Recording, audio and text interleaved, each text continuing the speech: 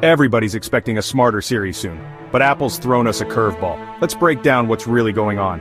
Apple's much-hyped Siri AI upgrade has been pushed back yet again, now scheduled for spring 2026. Why the delay? According to The Information and the South China Morning Post, Apple's hit some technical snags. Think privacy hurdles and on-device processing, things Apple loves, but which make AI trickier to pull off. The new Siri promises proper generative AI magic, aiming to catch up with ChatGPT, Google's Gemini, and Samsung's Galaxy AI. But if you were hoping for those game-changing features like truly natural conversations or seamless app control, you'll need to hang tight. In the meantime, expect smaller Siri tweaks in 2024 and 2025, better language understanding and deeper Apple app integration. Bottom line, Apple's playing the long game, prioritizing privacy and technical robustness over speed.